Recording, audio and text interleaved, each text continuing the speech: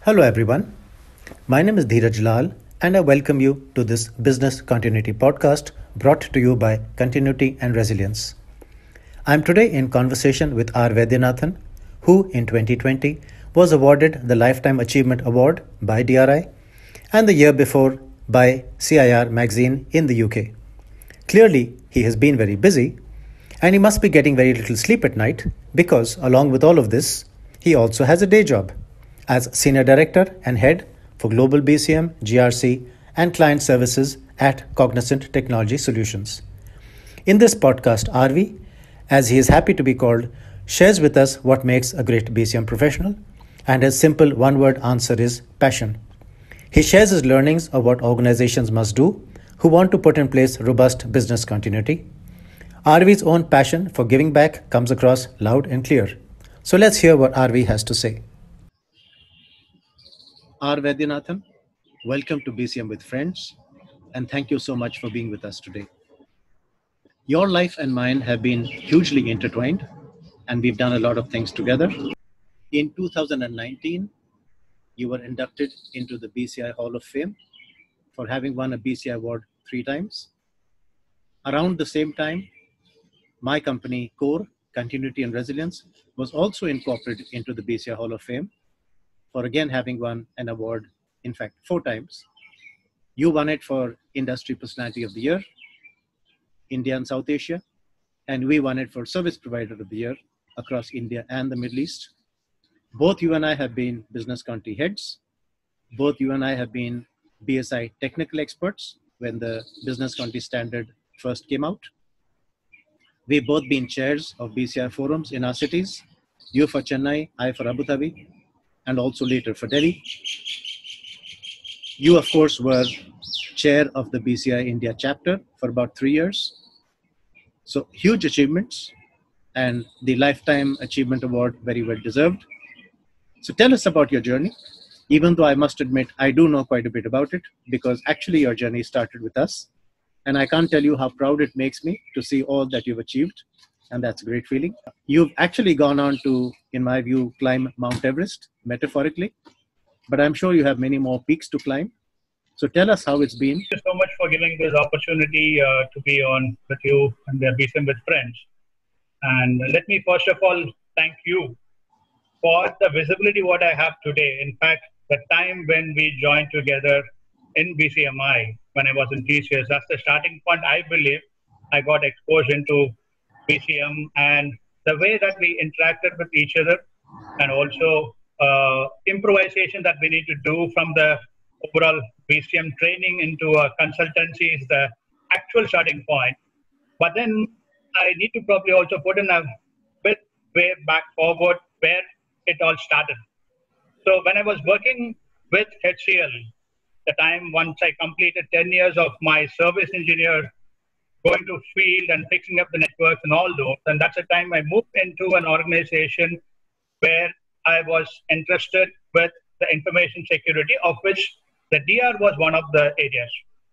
So which means I need to get geared up, getting to know what is disaster recovery. I know, yes, that point in time, all that it boils down to is just taking a backup in one of the cartridge, checking whether the cartridge is okay, copying it in another one and pushing it into the other location. That's and you were still more advanced than others because you checked that the cartridge is okay. Absolutely. And that's what is something that we always showcase it to the customers, that this is something that we have as a backup and a disaster recovery. Anything happens, we will be able to restore the data back. Right. But what has happened is in a couple of client visits, the client came in and asked for it. Do you have a business continuity also? So no clue at all. What is business continuity? Yeah. So that triggered me to probably get into that particular area. What is business continuity? In fact, I would say, to an extent humiliated in a couple of client visits where they said, don't you have anything on a process perspective? People are not available. What do you do? And if this facility is totally gone, what do you do? Yeah. So with that base and certification that has to be done, that's where I just was Googling around and found out the CBCP was the best thing. And that's where I found my good friend, Mr. Dhiraj Lal. you, where I need to do the CBCP, and we spoke about it. And that time, DRI Singapore was represented by you in India, and started doing my certification. Once after doing the certification, it was very, very clear as to what is that we need to implement in the organization. But not many in the organization understood what is the overall BCPDR, and we need to implement it. Of course, it was always the client-driven, the contractual-driven. That was the way that we were doing it. Right. And once after 3-4 years getting into IT section alone and doing it, and not much of the things happening, it just on more of satisfying the client and the contractual part, I just thought I need to probably explore myself, not within IT and to multiple other industries and domains. That's where I joined with the company called BCMI, which was led by you at that point in time. And we tested our hands on one leasing plan company to start off along with the other major who was doing the DR there. Right. So I think a lot of learnings from there. That's where I said you are my second guru, and the point of the platform that you gave to whatever that I have to jump in and where I am today is all because of you. And most of the areas, awards, wherever I bought it or everywhere in the media, I've told that you are one of the person who has been materialistic and probably bringing up to this level. So after that, we tried our consultancy in a couple of KPO organizations, then on customs, banking, insurance, retail. All those 3.5 years of experience gave me a better confidence to handle any kind of situation, any kind of a BCP for any industry and a sector. So moving on from there was a point where I need to now get on to certification body, where I was also a technical expert. Again, I followed your footpath in terms of getting, you were the first technical expert for India, and that took by 999, and then I followed you, you guided me. It's been a good journey so far, a lot of things to be done, and all those that I learned from all these years, which was, I would say, 25-30% of a practical experience that I had, was completely possible back in Cognizant with the commitment that we had, and we were able to probably do this, and whatever awards and certifications, whatever that we have got, is all because of what I've learned from all these years. And still a long way to go. Every year we see some incident or other that probably gives you, including the current COVID situation, that opens up into organizations. So I will probably park for this time. This has been the journey that I have enjoyed and still continue to enjoy, and keep doing it. And I also spend a lot of time over the weekends for any of those people who want to take this as a career advice. In LinkedIn also I do that. And that way I would appreciate people getting into this particular domain, and I would be open to probably bring up more people into this domain. That's one of the biggest objective that I have in my mind. Fantastic. Fantastic. Great. Lovely to hear. Thanks. If you were to briefly summarize that, what makes a good BCM professional for anyone who's looking to fast forward? Yeah. One thing that you have to always look at is any job or a work that you see it as just a profession, it's not going to be working for you as the way that you expect. So it's that passion that need to be picked up, and any work, any direction, any career that you pick up, if you have a passion towards it and a big thought force that you say, what is that you want to do it in the next 3 years? What is that you want to do it in next 5 years? Is something if you have it in mind, and if you are really liking to do that particular, again, BCM is not a rocket science at all to me. It just, if you are having your upbringing in a nice way, and also a value system that is within you, an organized way and disciplined way of doing things, you can definitely think about a lot of things that can go wrong and then try and bring it. So my advice would be, with a discipline, with an organized way of doing things and a passion towards this BCM, would definitely help a person to grow up in this career, and should definitely look at it holistically and should be able to connect the dots. That's very, very important for a BCM profession. Sure. So talking about learnings, what have been your learnings from COVID, and how have you then changed your documentation, your processes, your readiness, and really come out of this much stronger, presumably? Absolutely. So I would rather position it more of from the industry perspective. In general, I've seen across organization, across industries, not just only my organization. Every incident gives some learnings or other, but this one incident gives a lot of learnings, which is the BCM need to be agile.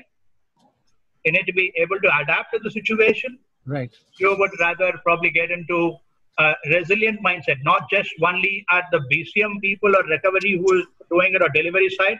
It's also the leadership that has to be resilient. And we saw the entire team, right from the CXO level to the person who joined into the organization, worked as a team. The collaborative thing that happened over a period of 2 to 3 weeks. I think most of the organization, whatever was not possible, whatever we said as a laptop is one of those strategies that could be the best strategy for any basic situation, which we have been driving, not just in our organization, everywhere in the industry. It was looked at as more of a security challenge. Yeah.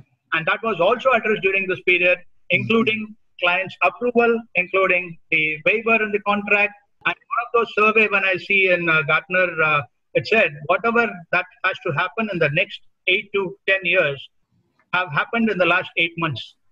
Digitization, the cloud computing, remote working, all those, which were even including the training part, which we used to say the lead auditor training or anything. No, it has to be a physical one. But everything happened, including the audit that happened recently, happened virtually, which was not possible. So it comes with the necessities, the mother of invention, and possibly area now when I come back to this is the proactive thing in terms of resilience that need to build up. Each and every function need to have a resilience as a tower where one person is in charge so that anything that could go wrong can probably be bouncing back. And if they have the ownership, if each and every function thinks that and comes back, and the entire organization can bounce back very fast. So this opens up an opportunity I would rather see for an organization-wide resilience, which is beyond BCM. This is a part where there has to be a very clear crisis management team, which actually swung into action,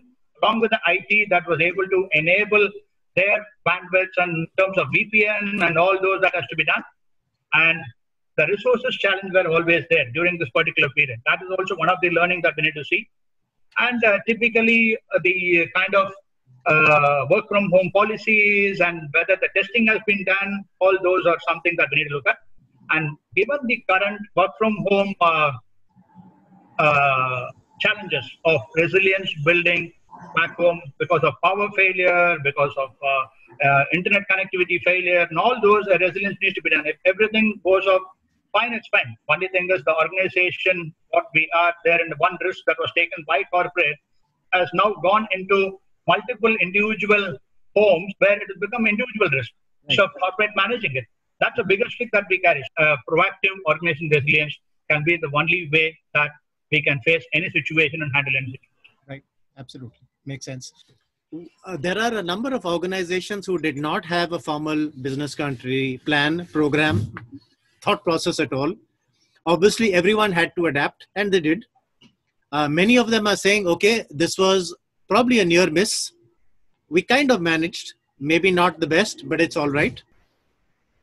So many of these organizations would now be saying, okay, we managed, but are we okay, or do we need to do more? So I hope quite a few entities will say, now let's take this opportunity to actually build a full-blown business continuity management system. What advice would you have to those organizations? How should they go about the process?